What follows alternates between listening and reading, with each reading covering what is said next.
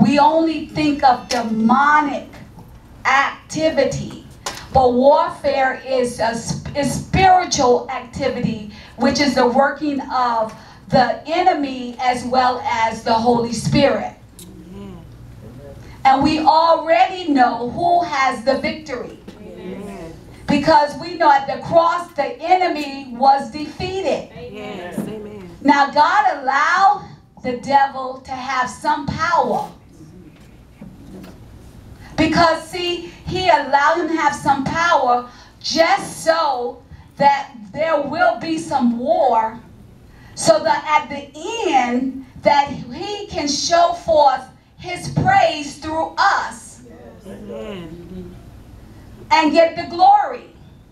And he even told me something that's really, really interesting. He said, see, I allow the enemy to have power to wage war so the wheat and the tare can grow together.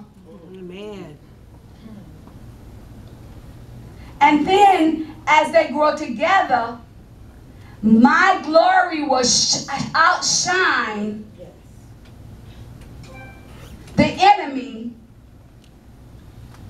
and then my believers will come forth as pure gold. Yes. Yes. So you really don't know, when you're in the war, you really don't know who the true believers are. Come on now. Go ahead. Go ahead. You don't know who the true believers are. That's why you have to be really careful who is laying hands on you. Come on now. Come on. We like, people like come and touch your stomach and come forth, come forth, come forth. And laying hands on you. You got to be careful who you let lay hands on you. Some people like to run to every revival and every time they think a prophet's coming to town, looking for a word.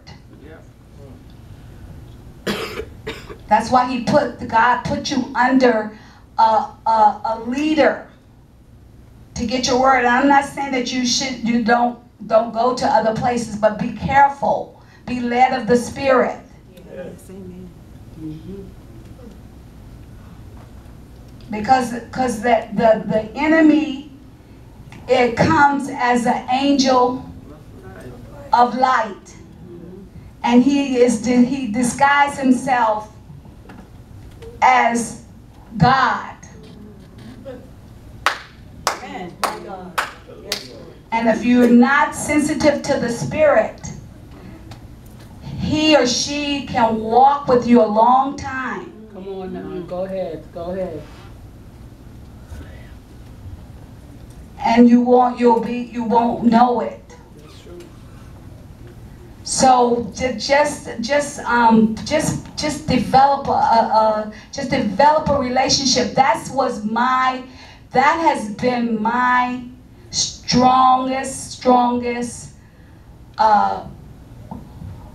gift, treasure, is the instructions of knowing and hearing the Holy Spirit. Hearing the Holy Spirit. There are many people that came into genuine love. And I got to be my witness that when they came into genuine love, within a week to 30 days, the Holy Spirit would discern to me what they, something about them. And I would tell my husband. And it may be years, months later, before, it could be their gifting, or it could be that they're not of a good spirit. And then maybe, but the Holy Spirit would instruct me way ahead. But it's not our job to judge. Amen. It's our job to wait for the whole process to work its way out, to be revealed for purpose. Yes. Everything that the Holy Spirit does on this earth by the workings of God is for purpose. Amen. So remember, Apostle told us, don't judge, don't manipulate, have faith, be humble. All those things are important on this walk. Because when you're on the journey, and the warfare is raging, you want to manipulate. You want to manipulate to make things go your way. Come on now. Wow. And then that spirit of pride. That spirit of pride. When we started this ministry,